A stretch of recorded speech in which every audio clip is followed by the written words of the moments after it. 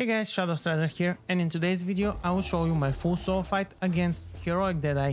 I will also give you advice, tips and tricks on how to kill him yourself. Some of the advice I can give can be applied in team battles, and I strongly encourage you to do that. Remember to like the video if you find it useful, as well as follow me on Twitch and subscribe to my YouTube channel for more content like it. For all the people who are not interested in taking him on solo, I will make a group guide with most of the tips and other ones which can help you beat him in a group. Most of these are applicable to team fights, if not all, but there are some differences which you have to consider when in a group. The normal Deadeye is nothing compared to the heroic one. The first time I went against him with the party, we got annihilated in less than 2 minutes, because we were not prepared for what he had in store for us. Let's start with the gear first. If you're going against this guy, I highly advise you to max out your Shellshock stat to +6 so that you get the immunity to the Shellshock effect. Shellshock is the explosive damage that his quills inflict when they hit you or when they land near you. This damage is something you need to make sure you never hits you. It is a game changer for the fight, making it from close to impossible to quite manageable. The Shellshock effect reduces your movement speed and deals direct damage to you. It is like a damaging concussion grenade, as your screen will also look a little bit blurry and white. All of my gear will be down below in the description for whoever needs it. There are a couple of ways to get the Shellshock stat to +6. The first one is the one I used in this video. Helmet is a Deadeye one at level 6 with +3 Shellshock resist cell. Chest is a Deadeye one at level 5 with a Barbed +3 cell. Gloves are Razorwing ones at level 5 with +1 conditioning cell. Legs are Razorwing ones at level 10 with +3 Sharpened Cell. My lantern is an Embermane one with a +3 Aetheric Attunement cell. My sword is a Firebrand one at level 10 with +2 Sharpened Cell and a +2 Tough Cell. For the weapons and lanterns there are 3 options: Firebrand weapon plus Embermane lantern, Shockjaw weapon plus a Drask lantern, and Razorwing weapon plus an Embermane lantern.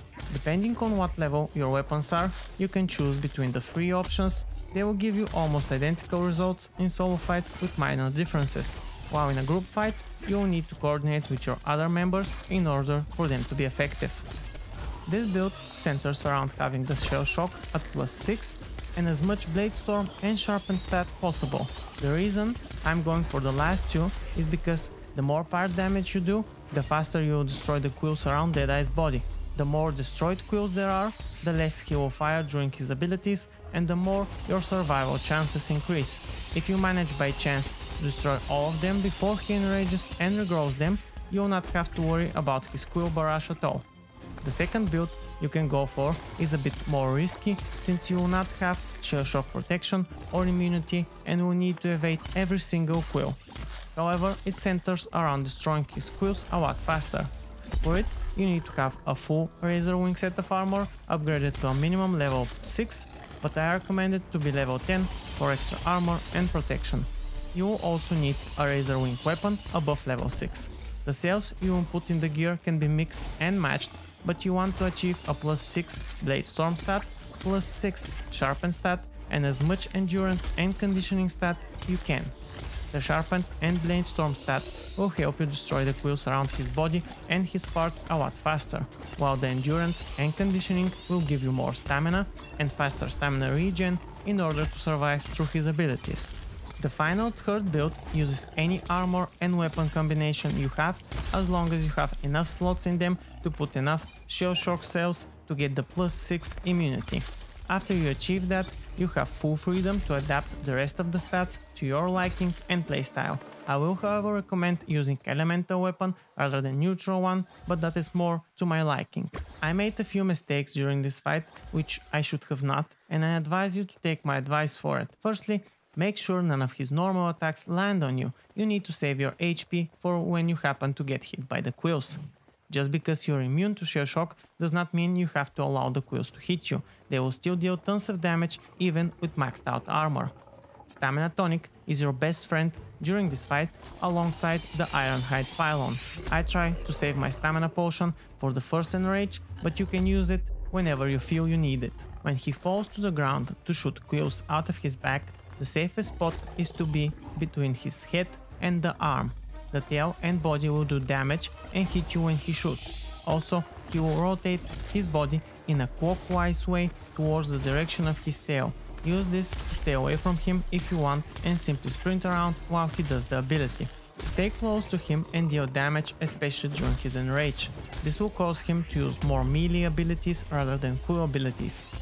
Forcing him not to use his cool barrage, especially during his enrage, is a lifesaver and can mean the difference between killing him and dying.